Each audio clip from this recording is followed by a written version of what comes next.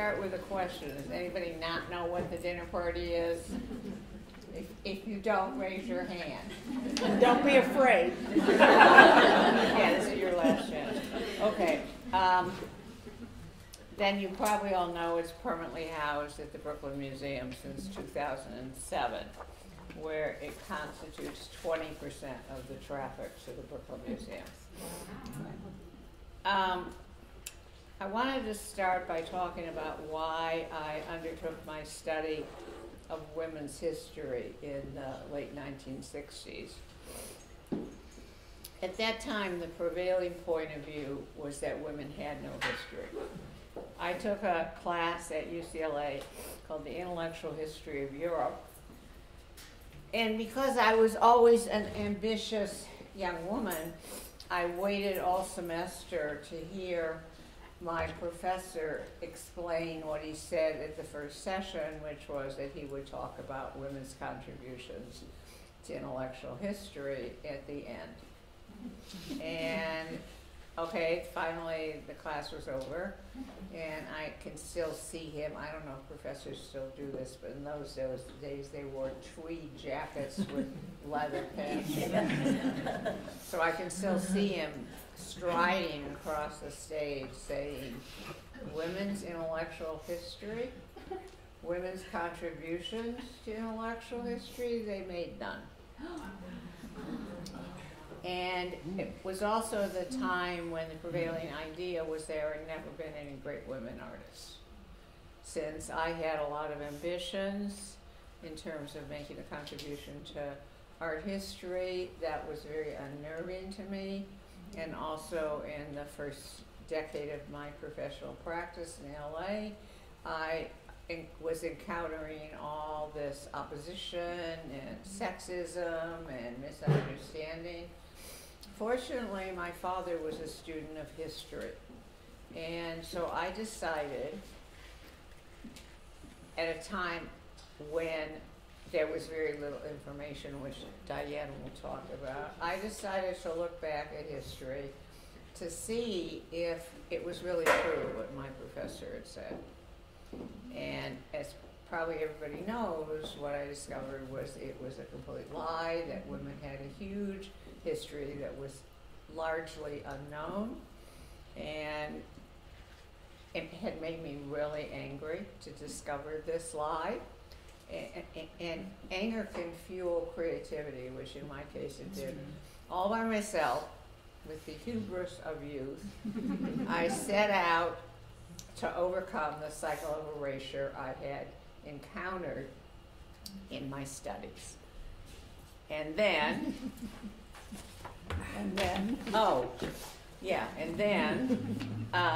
I was about a year and a half into the dinner party, working by myself and trying to assemble.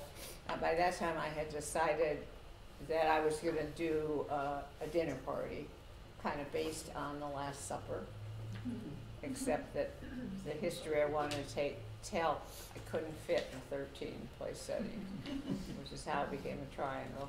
And then I decided that one of the things I was discovering was that the women I was encountering, and none of them had, quote, pulled themselves up by their bootstraps. In fact, there was a climate of support around them, whether it was their family, their partner, their spouse, the convent, but there was always some structure of support. And so I decided to put the table with the plates I was painting on a floor that I called the heritage floor. And I was going to put 999 names on the floor. Don't ask me, it was like biblical. Anyway, which is funny because I come from 23 generations of rabbis. Anyway, so I had assembled about 300 names. And then... Now's my turn. Yeah. So I'll step back just for a moment before the then part, which was that in 1973 is when I first met Judy, which was at the opening of the Women's Building in Los Angeles. And I was a graduate student in art history at UCLA at the time, And I had enrolled in a course that was actually not part of the curriculum. It was an adjunct type course taught by Ruth Iskin. And Ruth was a young art historian, and the class was on women artists.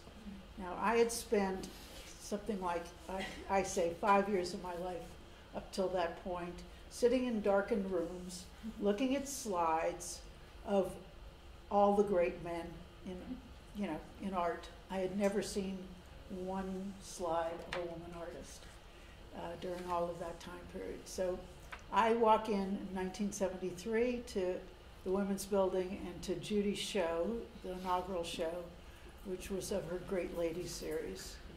And which prefigured the dinner party, a series of abstract images of women on canvas. Mm-hmm. And it was the first time that I felt that I was really looking at art that spoke to me as a woman, and also bringing, women's history figuratively.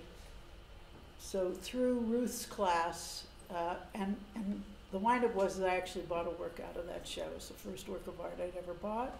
Took me many months to pay for it, and during the course of that, I finally met Judy in person.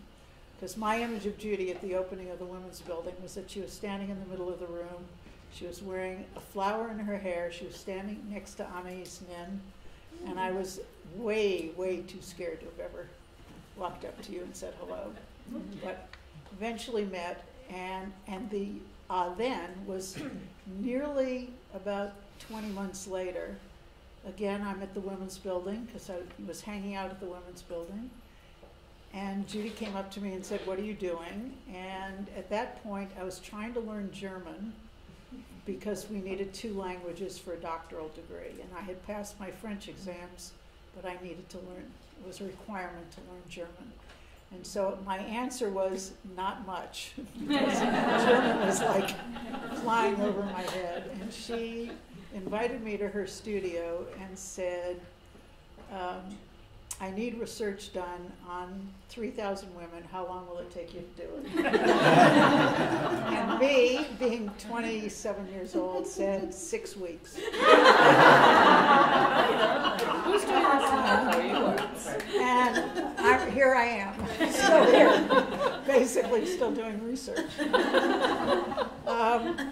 But one of the, once I got serious about it, because through Ruth Iskin's class, I too was starting to buy books about women's history, and most of them written, many of those were written at the early 20th century, and a lot written at the end of the 19th century, sort of on this wave, this feminist wave of, the first wave of feminism.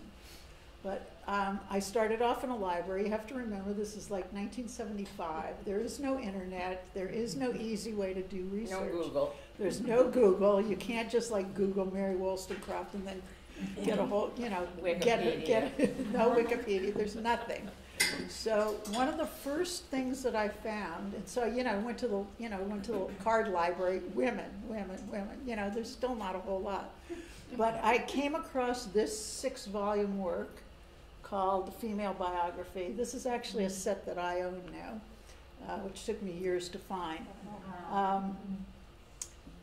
And it was written in 1803, 6 volumes on women's history, listed alphabetically, history of women. Mary Hayes in 1803 was influenced and a friend of Mary Wollstonecraft's. And she, spent years pulling together this history of women. And it was that kind of research that we first started to build this, list of 3,000. Didn't you tell me that it had never been checked out?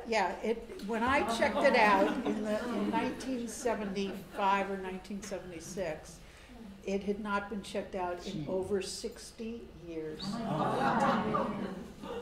And it was still in its perfect bindings, its perfect, 1803 bindings, and virtually untouched. And that led us, so my singular sort of starting off doing the research. Your 6 weeks. My 6 weeks turned into a team, headed eventually by, as I started moving into doing more administrative work, headed by Anna Zold, who's at the top, of this photo. Juliet Myers is somewhere Right there, to the Julia's left, right so there. lovely Santa Fe icon. Yeah, some of you know her. And yeah, And took, let's see, and so, we started to have card files. And of course, there was always a cat on the table, always a cat, part of Judy's. But I think what the interesting thing was is that we really had to start to learn how to read history. right, And which that I had meant, taught myself in my self-guided study tour. So people would, once the researchers started working with us, they would bring, we used index cards and hand wrote. They would bring index cards that, let's say they were researching Carolyn Herschel. The cards would be full of information about her brother William. And literally, we had to teach the researchers to go through books and on William Herschel, and there'd be a line. His sister Caroline was an astronomer too. Another book. She found 8 comets. Another line. She was a musician, but she had to give up her career in order to help him with his astronomical studies. Right. Remember that? One fact per card until we were able to assemble a picture of the woman. yeah. And, That's why there's so many cards. and so many of us doing the research by then, because it was impossible. And this is the library that we amassed. And this is at UNM Valencia. There's 2,000 books there. It's local. You should all go. Through the Flower. Through the gifted Flower it. donated those books to UNM. And it's, the books are used all over the state, because there's interlibrary loan. I remember when we initiated the library, and a young student, there was a big section on women in art, and a young student came up to me and she said, "Women in art?" I'll never forget that. Yeah. Okay, next. So where did the research take us, and where did it lead? So it Yeah, led to, you know, the names that are scrolled across this porcelain heritage floor, this porcelain tile floor. Judy's up at the top, looking down, I'm looking at the pattern on the floor. and that was the important part. Don't confuse this with some kind of hierarchical picture.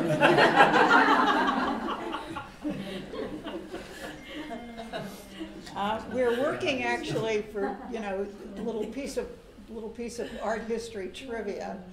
We were working in Century City as Century City was being built in LA in a unfinished building, because we needed a huge space to be able to lay out the whole floor. And to Apollo, I want you've seen this picture before, right? Yes. Yeah. But the way, because Apollo created the Judy Chicago font, because we were asked so often for me to write out things, and it became, particularly when I did the Dior banners, it became impossible. So for this font, I hand wrote every letter like I did for the Judy Chicago font, and then it was, but that's put together by a computer. Gazillions of them were Xerox and put into, remember those kind of, we created a big box, and Right. everyone was one letter, and by hand the graphics team would tape together the letters to make the name. And then we would take we took those streams of names, because what had emerged from all this research was that there was a visual pattern to women's history, which involved, and that's why there are streams of names emanating from each place headage, so that, for example, under Queen Elizabeth's place setting, there's a stream of names of female rulers going back to Egyptian times. Similarly, around Carolyn Herschel, there's a stream of names of women in science. around O'Keeffe, there's a stream of names of women artists. And that pattern is what you see on the heritage floor. So, yeah, nothing's random. Moreover, you know, one of the things I get asked all the time is how do I fund my projects? And I finally got sort of frustrated because this is how I funded them, but then I said, if you can't raise money, you can't make art, which is true. Speaking of which, so I wanted these tiles. It eventually took 2,300 hand-cast porcelain tiles that are adhered to a series of wooden triangles that rest on a self-leveling floor system that was designed by the industrial designer who worked with us, Ken Gilliam. But I could still remember when I had to sign a contract for the porcelain tiles. It was $11,000. This is in like the late 1970s. 77, 78. I'm like, because I had absolutely no idea how I was going to pay for the porcelain tiles. Mm-hmm. So it's about risk. Mm-hmm. Well, I think the whole making of the dinner party was about risk. You know, none of it. We never knew from the beginning. You know what it would cost or how it would be funded. Because Gelon used to be asked all the time what it would cost. She may know now, but I mean, if I had actually realized how much it was going to cost, you wouldn't have done it. I couldn't. I probably would have been stopped. So I was like, okay, now I have to raise $11,000. But it was good because it was done in chunks. It was, you know, in our head it was done in chunks. And Judy would go out and lecture, take posters. I would start to lecture, take posters. You sold your art. We sat on the floor afterwards on the stage and signed posters. Right. And the original team of like 3 or 4 people became, you know, 400. This was my 39th birthday. Celebrated. Wait. And which I'll never forget because, of course, we went all around the table and everybody introduced themselves. Process that those of you who've been here before know we still do. And I'll never forget it. By then, my aunt, who was a very oppressed needleworker, my uncle was horrible. She had come to work on the needlework loft. Hi, Tressa. And she was reborn in the needlework loft because everybody just adored her. But then my mother retired. She had been a medical secretary, so her sister was there, so she started coming. And at my birthday party, my mother stands up and she says, "Hello, I am the creator of all of this." I'm like under the table. Oh. Everything you didn't want Mom to ever say. Right. You know how you felt in grammar school when your mother came to... So most of the people who came to work came because they had either read Judy's autobiography, you know, My Struggle as a Woman Artist, which had recently been published, or they came because they may have heard a lecture or something about Judy, but they really came for the work, to do the work. It was a work environment, and everybody left their sort of personalities at home. As best as possible. As best as possible. It wasn't their personalities they were supposed to leave at home. It was their problems. True. So this is a picture of the needlework loft. Susan Hill, who's standing up with the red hair, now completely white, was the head of needlework. But what was the interesting... Wait. You know how she became head of needlework? The first 3 people who came to work with me were Diane, and then a graduate student named Leonard Scurro, because I wanted the plates to rise up. He was a graduate student at UCLA in ceramics. And the ceramicist there recommended him. And then a woman named Susan Hill wrote to me. She had read through the flower, and she asked if I ever took assistants. So I invited her to the studio, And at that time, we were really struggling to find researchers because no trained historian would work with us. It was kind of a ragtag group of people who came together because they had a passion for the project and for women's history as we were discovering it. But Susan was like shit at research. So then I said, what other skills do you have? She said, well, I have needlework skills. My family all were needleworkers, although I'm not that great at it, at least I can do it. Well, at that time, I had this problem because the dinner party table was so long and it was all white, and there are these plates sitting on this white tablecloth. So I needed to do something on this tablecloth. So I figured I would embroider their names in a circle. This became like the great studio joke, right? I bought myself an embroidery machine. And so I was learning how to embroider. Now I can't sew or stitch, but you know, I figured I could learn to embroider. But then the joke on the needlework off was, yeah, Judy thought she was going to turn 26. That was when the table was only 26 feet long. 26 foot long tablecloths around in a circle 13 times. And they all look at each other. There's so many of them all stitching, and they laugh at how foolish I was. So that led to the idea of having table runners. Yeah, but then I said to Susan, oh, because I was struggling with the embroidery machine, okay, you know something about needlework, you're the head of needlework. and she accepted. Yeah, she did, and she was fantastic, actually. So one of the, I always found, so the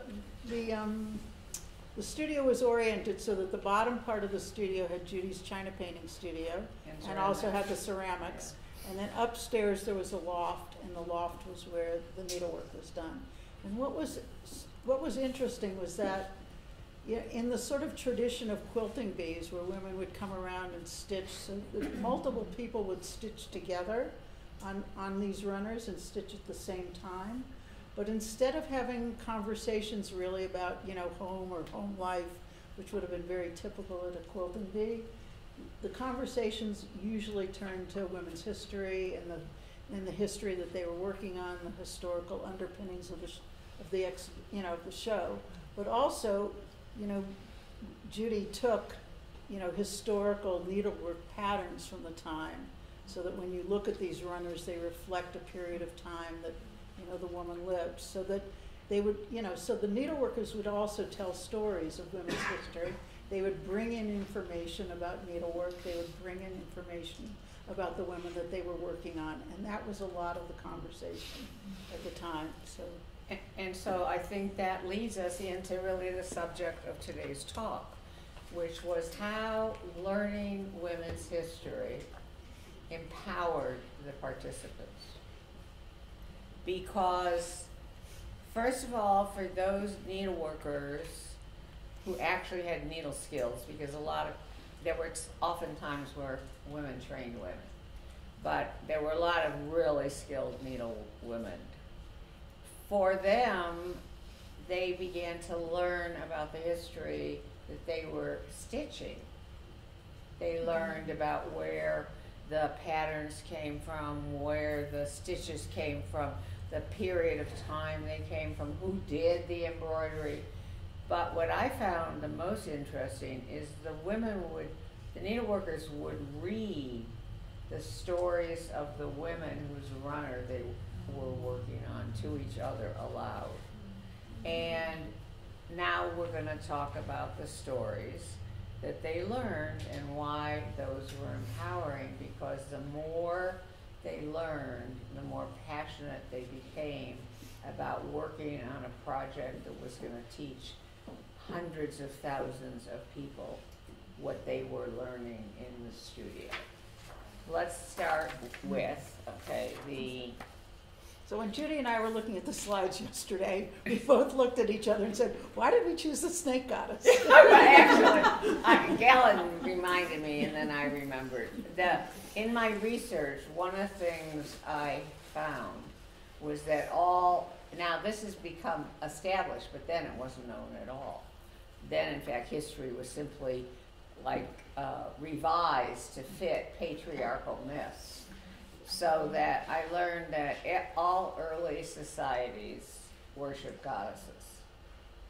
The first gods were not male. The first gods were female. And there is a fascinating trajectory in which then the myths tell the story of male and female deities ruling together. Then the male deity literally destroys the body of the female deity, like in the Tiamat myth, which was Babylonian, I think, and creates the universe from her body. And then the male god triumphs. And then we're all raised with the idea that God is male, with all memory that God once was female obliterated. And I think it's really important to understand that divinity residing in the male disadvantages women from the beginning. It makes us lesser. So that's one of the reasons the dinner party starts with the early matriarchal goddesses. And also, I always used to love the snake goddess when I was in art history, and then when I discovered, then I liked it. Well, that's why I liked it. And also, visual imagery really matters. So, it was important also to have, these early goddess figures. And also, then I used not only did I use the needle techniques of the time, but I also used the art historical motifs. So like the front of the snake goddess runner mirrors the skirt of the actual snake goddess figure. Aspasia. And also, from the earliest days of patriarchy, women fought against it. Yeah. Aspasia was Pericles' companion at a time, Athens, the golden age of democracy, when women were sequestered and had no educational rights. Doesn't sound like the golden age to me. Anyway, Aspasia used to organize salons for women to teach them to read, for which she was almost killed. Her Pericles had to step in and save her. See, good guys. There were always good guys from the beginning. But it's also about, why did I, spend all of these years at university and never know, and study philosophy and never know who these women were? Well, we know what the answer is. Okay. Feminism, as we know it, actually started in the 15th century. It started with a book by Christine de Pizan, who was the first woman to support herself by writing. She was a widow, and she supported her children by writing. And she wrote a book called The Book of the City of Ladies, which was not in print when I was researching, and the only volume was in Old English, the last volume. So I could only read about it, but I read enough about it to know that the book deals with, she tells a story about sitting in her study bemoaning the kind of misogynist literature that went on in the Renaissance. And 3 women appeared to her. Yeah, she summons 3 women. Yeah, Truth, Justice, and what's the third one? Can't remember. Oh, God! I don't tell you how long ago we did this. It's amazing. I still remember it, though. Anyway, she said to them, "Is it true that women are inferior?" And they said to her, "Now, Christine, don't be foolish. Of course women are not inferior." And they instructed her to create a literary city of women which she did. She constructed the biographies of 500 women. And of course, we had to construct that all over again 500 years later, right? So let's see what she said in those days. You read the book. Yeah, if it were, well, I'll read. Yeah. If it were customary to send little girls to school and teach them the same subjects as are taught to boys, they would learn just as fully and would understand the subtleties of all arts and sciences. Think about Afghanistan, right? Yeah. Mm-hmm. Yeah. Actually, Christine's book kicked off the first feminist discourse that we know about. She started something, her book initiated something called Les Querelles des Femmes, the Quarrel of Women, that raged all over Europe, with everybody discussing whether or not the book were true, whether women were actually capable of equality, because of course there was the idea that women were not. And that was Christine de Pizan. And if you go back for a second, you can see this is a manuscript illumination showing Christine de Pizan giving her book to her patron, one of the queens. And when Elizabeth Sackler acquired the dinner party and donated it to the Brooklyn Museum for permanent housing, I brought her that letter drawing and I got down on my knee and gave it to her.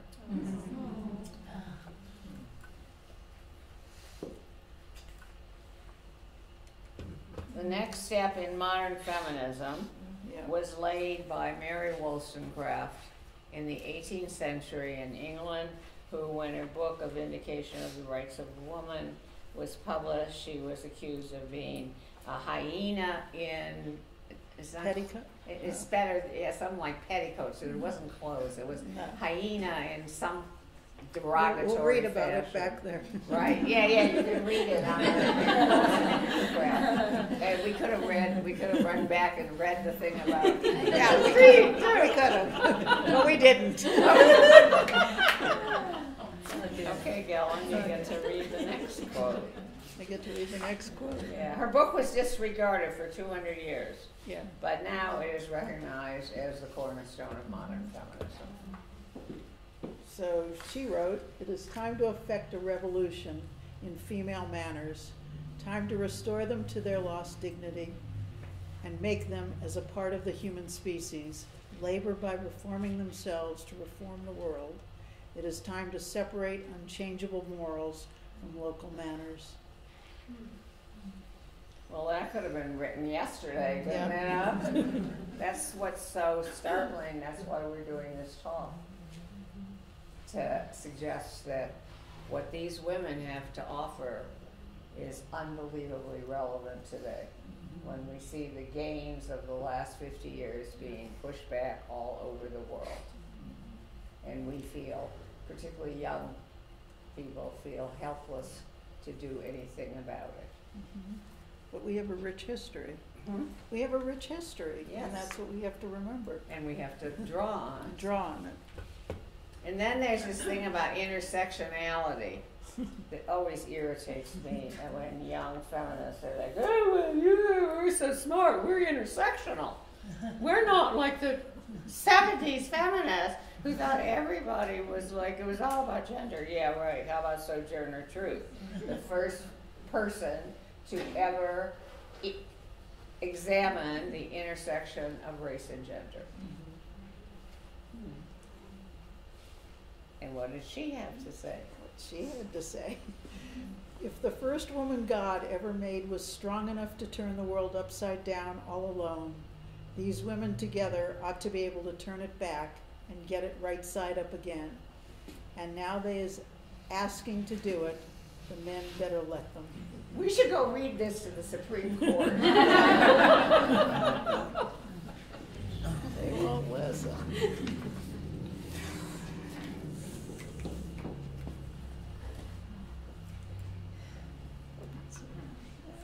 What happened to what happened to us? There. No. Well, There. well, there, but I went in a different way. Oh, that's, yeah. So, Yeah, right, okay. the queen of the table, Yeah. really one of the queen, you know, Yeah. to me, she was the queen of the table. And Susan I B. think the reason we feel like that is because Susan B. Anthony stood completely firm for 50 years. She never had anything.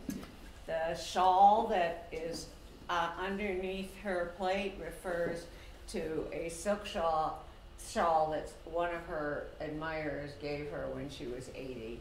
It was the only thing she ever had that was a personal adornment. She, okay, so when I discovered the few books there were about Susan B. Anthony, I really got pissed off, because by then we had found this book on the Woman's Building, which was part of the 1893 World's Fair in Chicago. It was a book intended to demonstrate, it was a building intended to demonstrate the worth of women's work. And it was built by a young female architect whose design was so attacked and criticized by male critics that she ended up in an insane asylum for the rest of her life. But still, at that time, it's really hard to understand the scope of the 19th century women's movement. It became international. The largest women's movement in Western world was in Germany, which helps explain the patriarchal backlash that we understand as Nazism.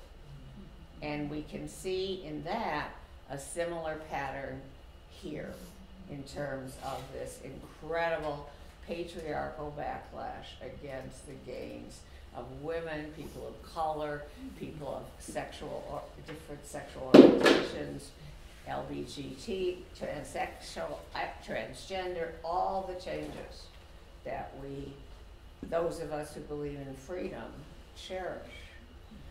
But I read this book about the Woman's Building in which they talked about when Susan B. Anthony appeared. She was one of the organizers. And people would stand up on their chairs and cheer her, men and women, because of her contributions to equality. And by the time I was in college, she was a footnote. And I'm like, really? What's that guy who did that midnight ride? Paul Revere, right? What did he do that allowed him to be famous in history compared to Susan B. Anthony completely changing the society of the whole Western world? And of course we know Susan B. Anthony and Elizabeth Cady Stanton. You can see how Elizabeth Cady Stanton were partners in crafting some of the next step in the establishment of feminist thought. So a footnote in history, at the 1893, in the Women's Building at the 1893 Columbia Exposition, Mary Cassatt did I think it was 20-foot, 65 foot mural of modern woman. Yeah, modern woman. There are photographs. It was lost. Completely lost. Possibly destroyed. Her greatest work of art. Depicted women passing down the fruits of knowledge to their daughters. Yeah. Completely lost, much like our history. Yeah. Virtually, there's very few photographs of it. Okay, you got Gelon again. Do I get to read again? Yeah. Because there will never be complete equality until women themselves help to make laws and elect lawmakers. Unless they use their vote to elect the wrong lawmakers, which they seem to be doing for some inexplicable reason. So don't It's forget like to vote. voting against your own interests. Yeah. Okay. So we got Margaret Sanger. Young people today cannot actually even imagine what the early birth control advocates faced. Margaret Sanger stood all by herself, a picture that Elizabeth tried to find, and I know exists because it's in the needlework book, but never mind. Anyway, she stood all by herself on a street corner with a placard. That's how the birth control movement started. She went to jail over and over and over again. She went to jail, she was released from jail, and she went back to her street corner. And she created a social revolution. I mean, she had this theory. She wrote a book called Unchained Motherhood, which was the inspiration for the letter drawing. She had this theory that women's capacity was hindered by not having control over her body. No woman can call herself free who does not own and control her own body. 1920. She's been smeared recently, actually, and it was a right-wing smear. There were in 2015, there were a number of Republican congressmen, senators who were trying to defund Planned Parenthood, and they couldn't get anywhere. So they launched an attack on Margaret Sanger for her belief in eugenics, which was very popular in the 1920s and 30s. It did, in fact, have very bad applications because of all the racism, sexism, idiocy of human beings. But it was an early attempt to do something we still can't do, which is population control. And anyway, she has been written out of history now, even by Planned Parenthood, which she founded. wow. Because, and this is one of the reasons that when I was inducted into the National Women's Hall of Fame earlier this year, I did a talk about, do women have to be perfect to be honored? Like, we had this maniac, racist, sexist, unqualified person who became the president. Men seem to be able to be really imperfect and still succeed. But women, no way. Out! Away with you! Okay. Virginia Woolf. How many people have read A Room of One's Own? Anybody in this room? Sure. The rest of you should get a copy. It's a really important book, I think, and really fundamental, talking about what it takes to create and what it takes for a woman to create. And To think. you know, To think, actually, even have the space to think for herself. It takes a room of one's own. yeah, space to work, to give yourself the time. And she comes out of a rich tradition of women writers, and especially women writers in England. I don't know what else to- Let's go to the next one, because actually it comes back to what I was saying before about if you want to make art, you have to have money. I mean, you have to raise money, because intellectual freedom depends upon material things. Read the rest. Women have had less intellectual freedom than the sons of Athenian slaves. Women then have not had a dog's chance of writing poetry. That is why I've laid so much stress on money and a room of one's own. Okay, now I would like to ask the audience to help us read some of these quotes from our foremothers. Who wants to read Hildegard of Bingen from the 11th century? Come on. I will. Good. Good. Where is it? It's on the top. I think you need to lower your mask or people won't. Okay. Can you just lower your mask so people can hear you? Yes, thank you. We cannot live in a world that is not our own, in a world that is interrupted for us by others. An interpreted world is not home. Part of the terror is to take back our own listening, to use our own voice, to see our own light. She existed because of the support of the convent system in the Middle Ages. Who wants to read Marie de Gournay from the 16th century? I don't. Go ahead. If the ladies arrive less frequently to the heights of excellence than do the gentlemen, it is because of this lack of good education. It is sometimes due to the negative attitude of the teacher and nothing more. Women should not permit this to weaken their belief that they can achieve anything. Like, imagine if I believed my history professor. Okay, who wants to read? Yes, go. We have every reason to believe that our turn will come, not for women's supremacy, but for the as yet untried experiment of complete equality, when the united thought of man and woman will inaugurate a just government, a civilization at last in which ignorance, poverty, and crime will exist no more. Elizabeth Cady Stanton. Who votes for that? Yeah. Okay, Anna Betancourt. Who will read Anna Betancourt's words? I'll read it. Go. Okay.